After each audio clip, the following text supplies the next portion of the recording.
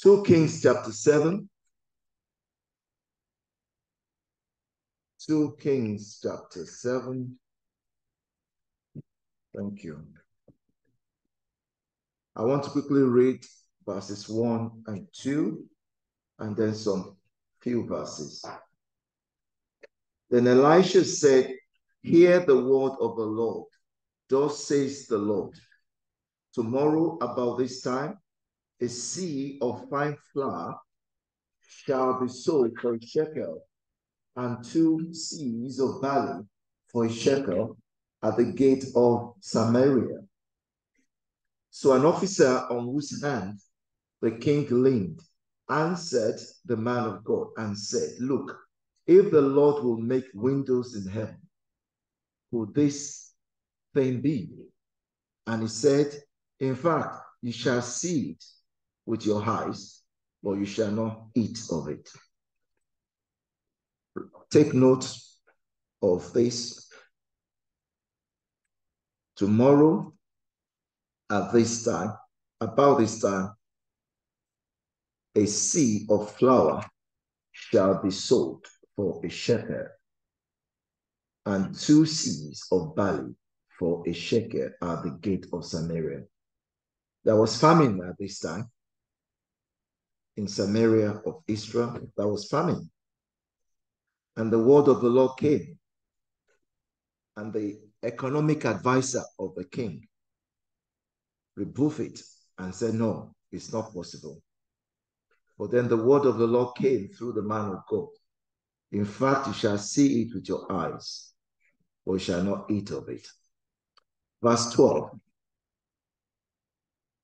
Then the king arose in the night and said to his servants, "Let me now tell you what the Syrians have done to us.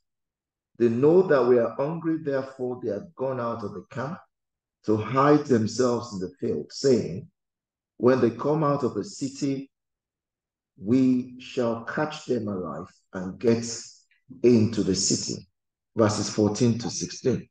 Therefore, they took 2 chariots with horses, and the king sent them in the direction of the Syrian army, saying, "Go and see."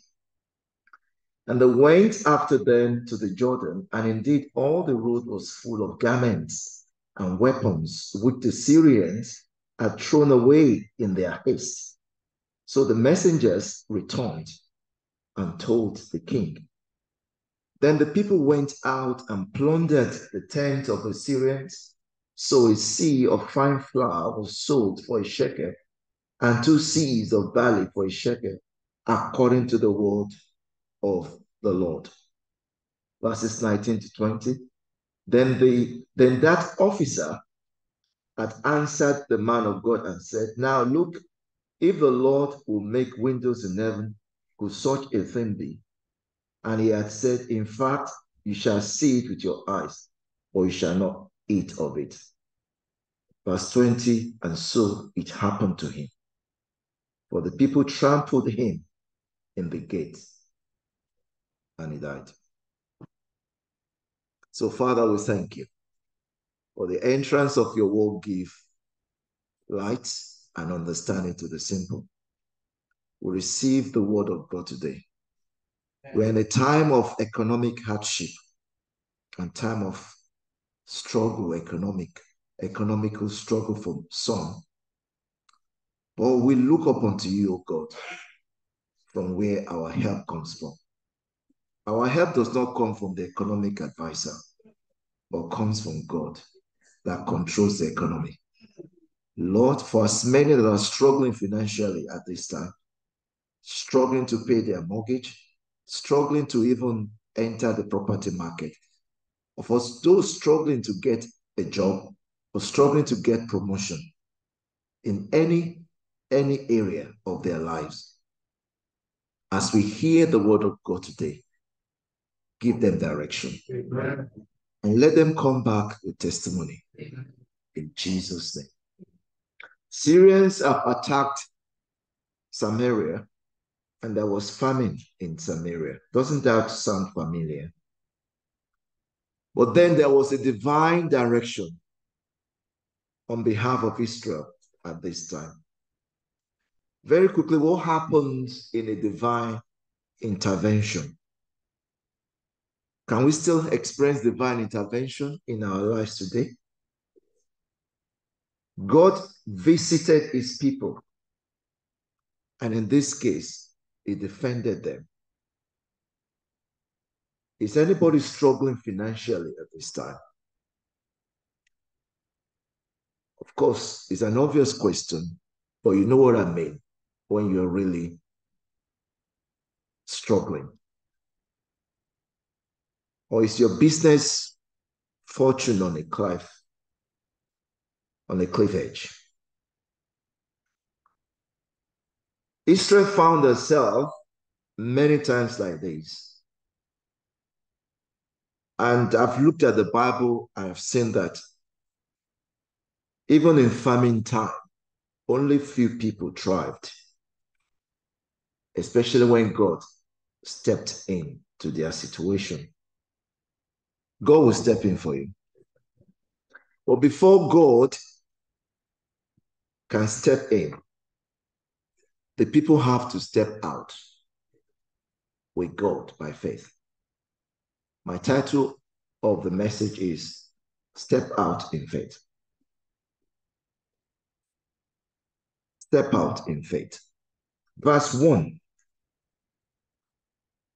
If you notice what happened there, then Elisha said, hear the word of the Lord. Thus says the Lord, tomorrow about this time. I've never seen a God that is so interested in the affairs of man, especially God that is interested in the welfare of his people. Never you think that God is not interested in your welfare or your well-being. But I've come to encourage someone today that the God that will serve is not a dead God. The God that will serve is responsive to pain. He knows your pain.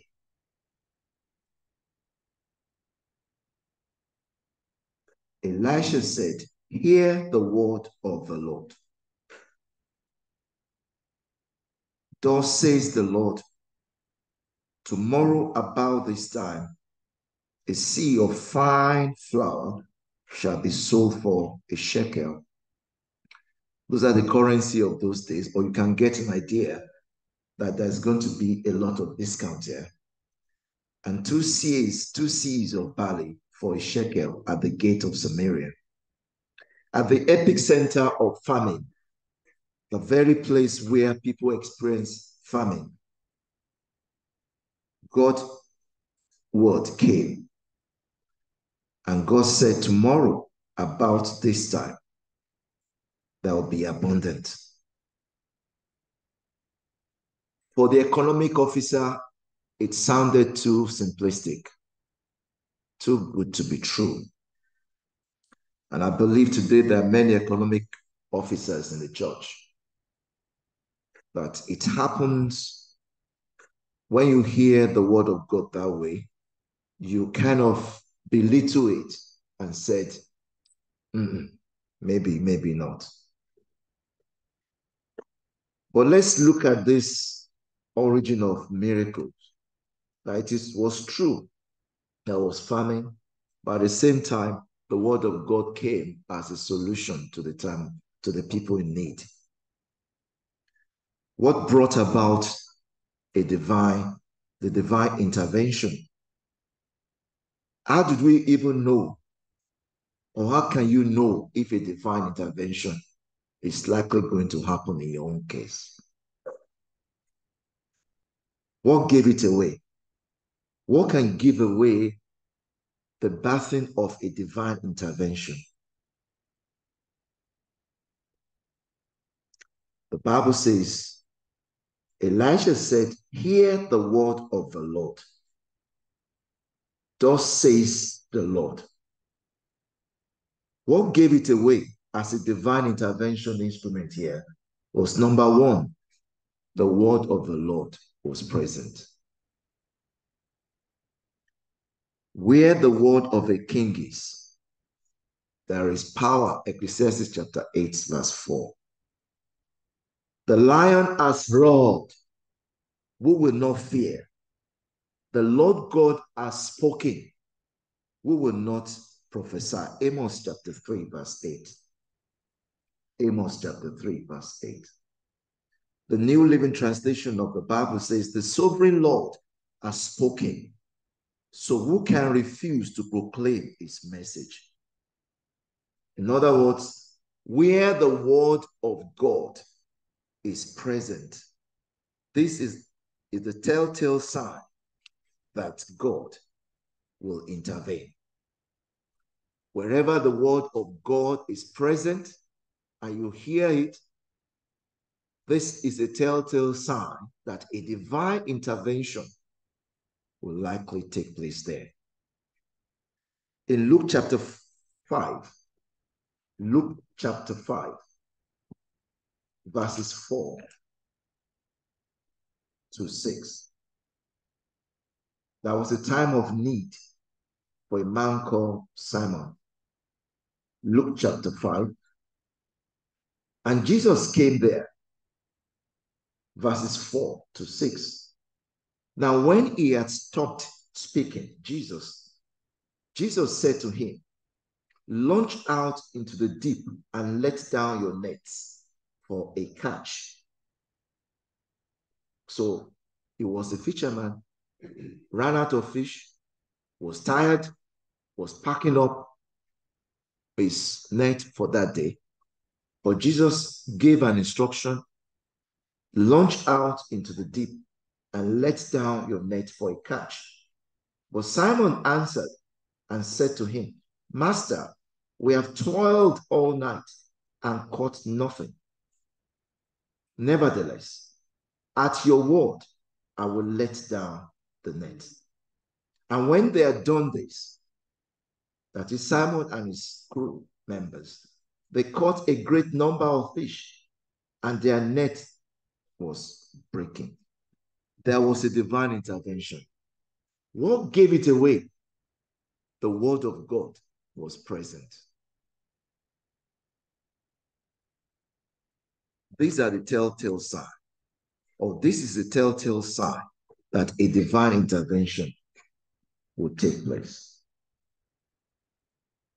Where the word of God is present, God is there.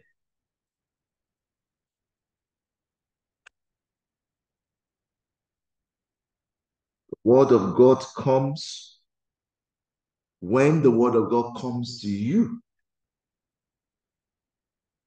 If you recognize that this is the word of God, step out in faith.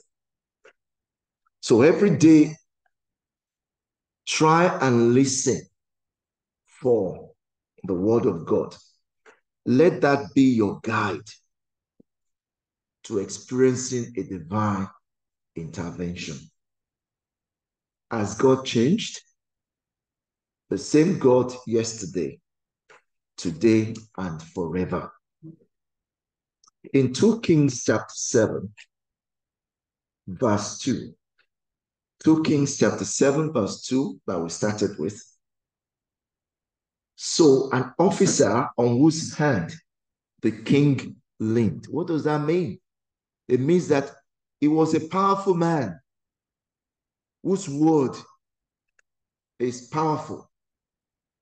He was an advisor to the king, as we have heard. And he doesn't get it wrong. Very good with facts and figures. Does that ring a bell? They are good with statistics. They will tell you the percentage. They are good with economic forecasts. They will tell you everything, and rightly so.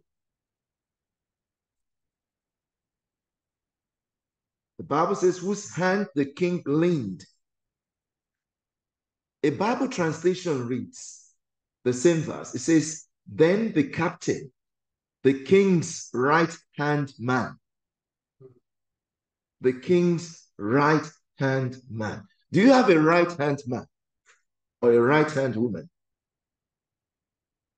It says the captain, the king's right-hand man, responded to the man of God and said, with all his economic acumen, he said, look, even if the Lord were to make windows in heaven, could this really happen? When I look at what happened to this man later, as you have heard, my advice to anyone is that be careful who your right-hand man is or who your right-hand woman is.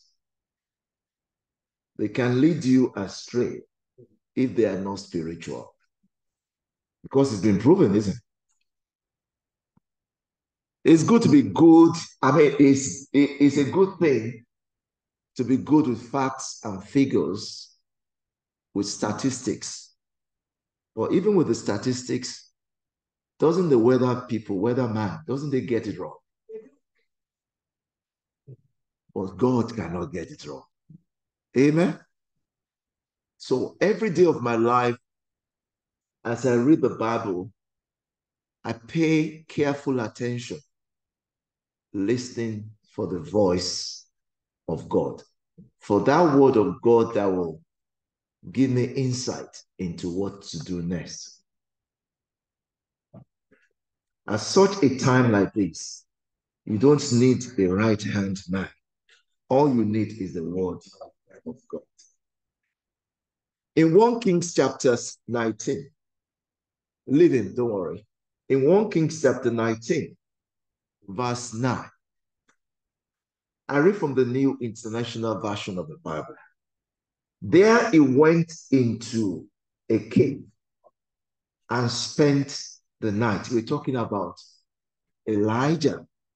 He was running away from the woman that has issued a death warrant on his life. Elijah, the prophet of God, was hiding in a cave because he was afraid of his life. That tells you that even today, men of God, women of God, we are not immune from threats to our lives. And some really, they will run for their lives when the rubber meets the road. But Elijah really needed a word from God. Because when is the best time that you really need a voice from God? At your low point, isn't it? Yes, and we've all been there. Low point. Just as it is now. Don't be afraid of those points in your life. Two things can happen. You can either remain there or even go lower, or you can use it as to ascend. I believe as you hear this word, the latter shall be for you. You will ascend. It's the last Sunday of the month that we call September, a month whereby you take a step to remember, a step that will change the whole case, the step that will turn things around for you for the better. As believers, this is the time to listen for the word of God. Hasn't God said, I will never leave you nor forsake you? Hebrews 13 said, I will never leave you nor forsake you. And in that 1 Kings chapter 19, verse 9 that we started with, the second part says, and the word of the Lord came to him. What are you doing here, Elijah?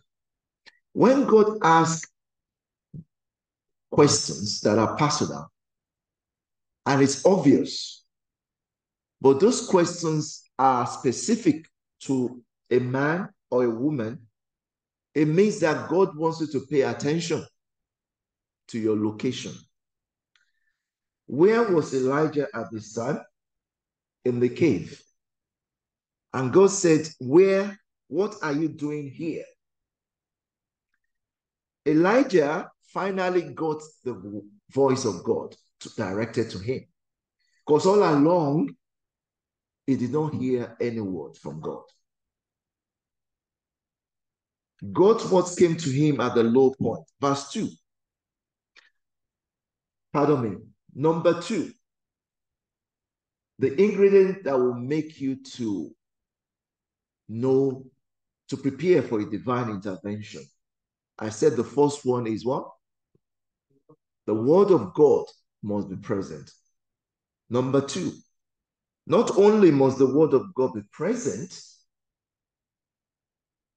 as a telltale sign for you to get ready for a divine intervention, you must make room for the word of God. Be ready to listen for the word of God.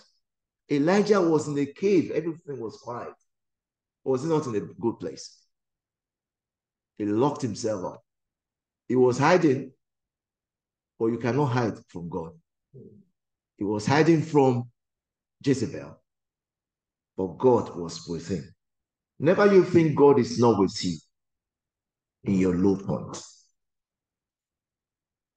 If you desire a breakthrough, brothers and sisters, find a quiet place and listen for the voice of the Lord on a daily basis. I have an altar in the house, a study, where I lock myself up or I use the toilet.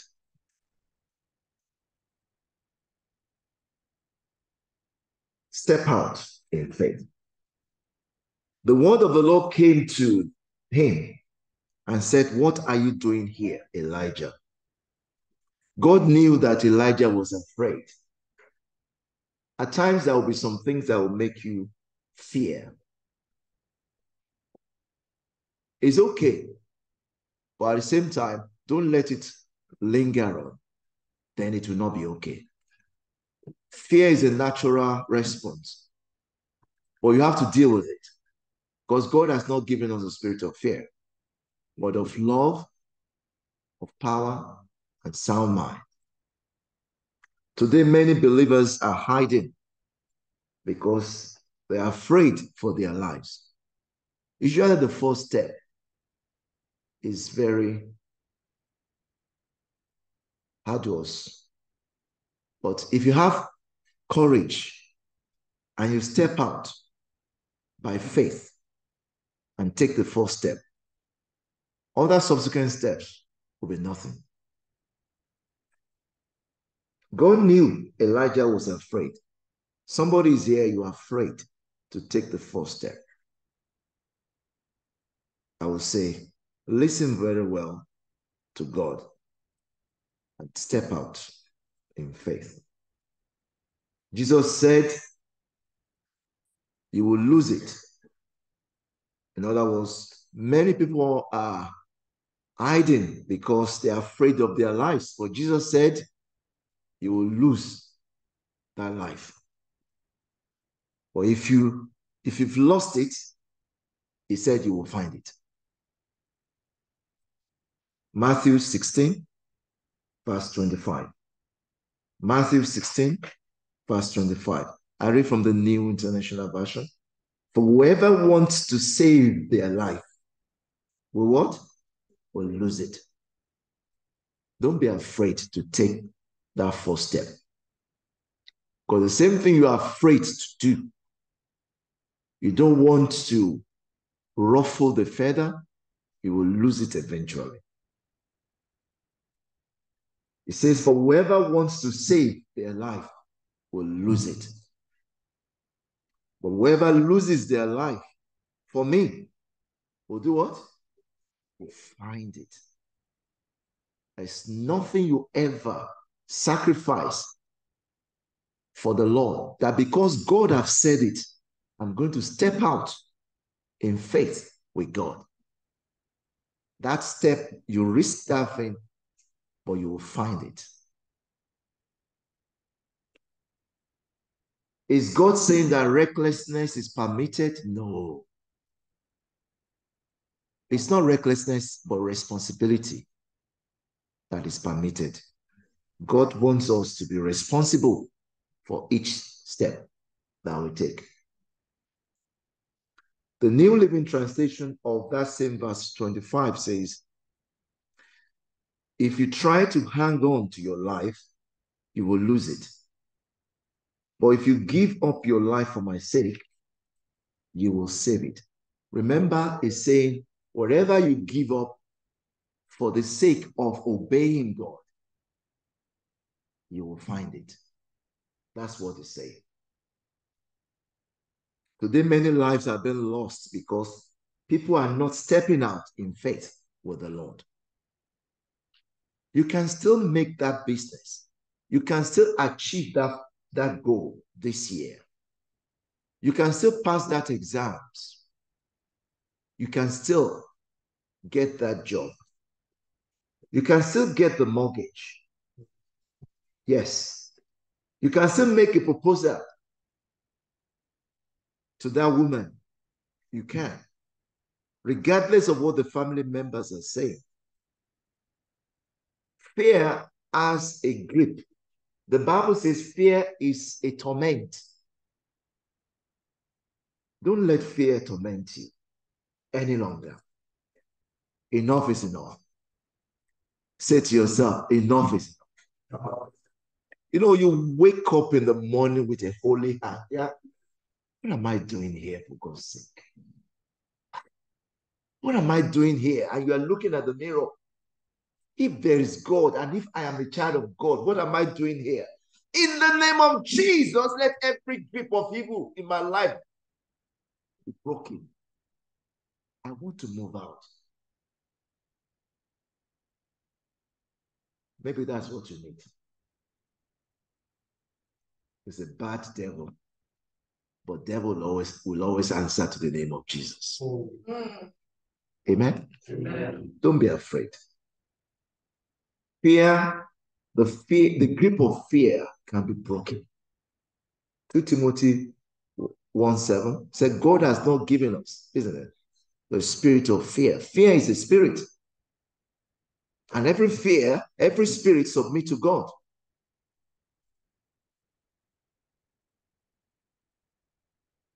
Always take hold of whatever is gripping you and say, in the name of Jesus, I break that hold.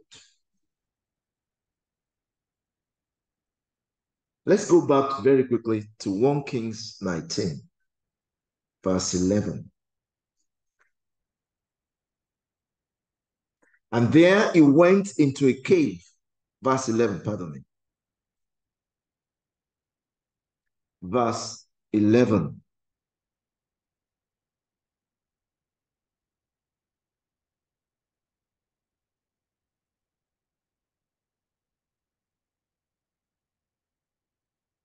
Then he said, go out and stand on the mountain before the Lord. Who is talking?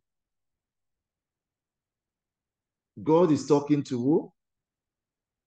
Elijah. Where was Elijah at this time? Please follow it carefully. Elijah was in the cave for the fear of his life. Then the word of the Lord came to Elijah. God said, get out, stand on the mountain in the presence of the Lord. For the Lord is about to pass by. You see, when God is about to do anything, it's like a river of water. It flows. If you don't jump into it at that time, I need to wait for another time. So when the river gets in front of you and you know God, the word of God has come to you, that is the time to take a deep dive. Amen? But look at it. He was in the cave and the word of God came to Elijah. Get out. But look what happened. Then a great and powerful wind tore the mountains apart and shattered the rocks before the Lord. But the Lord was not in the wind. How come the wind came just about the same time that God commanded Elijah to get out? That was his distraction. And it came with a very fearsome force. How come God was not in the wind? God was not in the wind because the wind was not from God. But the wind answered to God, you know. God used the wind as his messenger. After the wind, there was what? An earthquake. When the Lord had just told someone to get out of the cave, the wind was not able to stop him. The wind was there to stop him from coming out. And then a earthquake came again. Some people say these natural events are acts of God. It's because they do not have a meaning. They don't understand it. You see? The wind came. And then the earthquake, verse 12. After the earthquake came what? A fire. So the Lord was not in the earthquake. The Lord was not in the wind. They caused a lot of stir. Have you seen it? A lot of things happening just to get your attention and take your attention away from what God said you should do. Verse 12. After the earthquake came what? A fire. But the Lord was not in the fire. When I was still doing disco, I remember that song that we used to sing. You know, from this band, I think they called The Wind, the Earthquake, and Fire. How many people remember those ones? That was in 1979, I believe. Yeah. Hello, am I the only one that did disco here? You know, I used to be a disco dancer, break dancer at that time. You know, so I remember that one. The moment I saw that in the Bible, I remember that band. That's where they got their name from. And after the fire came a gentle whisper. All along, where is Elijah? He's still in the cave. There's so many distractions that stop this man and put him in the cave. The devil is still using things around you to keep you where you belong, to keep you under check. Fear is one of it. You are not beautiful. You are not good. All those things. But you are good. You are beautiful. You are handsome. You look into the mirror and say yourself, I will make it in this life, regardless of the opposition. I will make it in the name of Jesus. Every hindrance is around my life in the name of Jesus. I command to break. It will happen. Because you will always have whatever you say. It's a spiritual principle. Don't give up on yourself. Turn somebody and say, don't give up on yourself. It is true. You need this word. Don't give up on yourself. In this month, you will take the step that you will never forget. Amen. It will be the best step you have ever taken before. Things will turn around for you. I said things will turn around for you. But do you see this Elijah's case? Elijah had not come out yet. Then we have these three major natural events that happened. But God was not in them. Is this ringing a bell to you? Every attempt you make, rightly so, is met with severe opposition. You know that this wind, the earthquake and fire, they were oppositions. But God was not there. God did not bring them, but they all answered to God. They are messengers of God. And one messenger cannot stop another messenger from obeying God. You get that? One messenger cannot stop another messenger from coming out of the cave.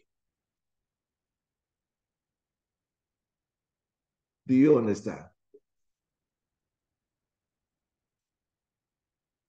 Whatever messenger that is working against you, they cannot stop you. They will not stop you. If you believe that, say, I believe that. I believe. Verse 13. When Elijah heard it, the voice of God, he pulled his cloak over his face and went out and stood at the mouth of the cave. Elijah was no longer afraid. Amen. The third thing that you will need for divine intervention. Not only must the word of God be present for you to act, and that every day you find a quiet place to listen for the quiet voice of the word of God to you in that situation. God will not do anything that concerns you independent of you. He will address that situation. So you listen for his voice in that situation. Number 3 thing that you need to birth your own divine intervention is to get rid of the distractions. Get rid of the distractions. Remember, one messenger of God cannot disturb another messenger of God from obeying God. Step out in faith. I think we should stop here. Step out in faith. Let us pray. I think let's stand up and pray. If you are married or if you have a partner together, why don't you hold your hands together and pray over that situation? And if you have no one, your spouse is not here, but your child is here, you hold somebody for confirmation, for the fact that we are here together. Now, the Bible says, whatever the two of you shall agree as touching anything that we shall ask of the Father, it shall be done. Open your mouth and ask God together. Ask God in his presence right now. Let that mountain crumble before you. Let the wind stop. Let the earthquake come. Let fire stop in the name of Jesus. If they did not stop Elijah from coming out of the cave, they will not stop you from obeying God. For one messenger of God cannot stop the other messenger of God from obeying God. Therefore, in the name of Jesus, whatever is used against you at this time, they will answer to the voice of the name of God. They will answer to the name of Jesus. I command clarity of vision, clarity of purpose in the name of Jesus. Every entanglement against your life, against your destiny, in the name of Jesus, that is not of God, I command them to be broken in the name of Jesus. In this month, you will take a step to remember, a step to remember. Step out in faith. Step out with God in faith in the name of Jesus. It shall be well with you. It shall be well with you. It shall be well with you. It shall be well with you in the name of Jesus. Lord, I bless you. Let's begin to thank you. Begin to thank you. The Lord have sent his word. Great is the company of them that publish it. Lord, we bless you. Thank you for the confirmation of your word. Let your people go from here, Lord, to take a step of faith with you together. Let them achieve their goals. Let them come back with testimony of the great things that the Lord have done in their lives. So shall it be. In Jesus' holy and anointed name we pray. Amen. Let's clap those hands together for the Lord. Hallelujah. Hallelujah. We bless you. We honor you. We give you praise. In Jesus' holy name, we pray. Amen. Take your seat. Elder Chidozie, it's your turn to take offering today. Let's clap for Elder Chidozie. Hallelujah. Hallelujah. Hallelujah. Hallelujah. Elder Chidozie is going to take offering for us.